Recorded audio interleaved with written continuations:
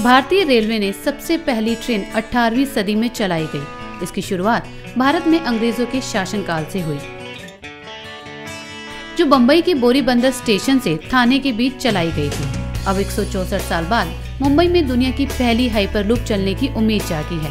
पहली हाइपरलूप मुंबई और पुणे के बीच दौड़ सकती है। इसके शुरू होने पर दोनों शहरों के बीच 150 किलोमीटर की दूरी महज 14 से 25 मिनट में तय की जा सकेगी, जिसमें करीब अभी 3 घंटे का समय लगता है। हाइपरलूप तैयार करने वाली कंपनी का दावा है कि इसके जरिए 1000 किलोमीटर प्रति घंटे की रफ्तार से सफर तय किया जाएगा।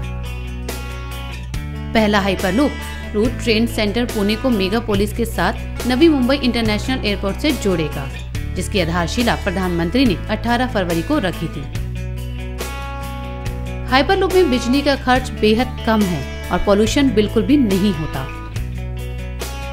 इसका किराया हवाई किराए या टैक्सी कैब के बराबर ही रखा जा सकता है। आपको बता दें, इसके साथ इस योजना से हजारों रोजगार के अवसर का भी सृजन होगा। इस परियोजना का सामाजिक आर्थिक लाभ $55 अरब होगा। राशि शर्मा की रिपोर्ट, नवोदय टाइम्स।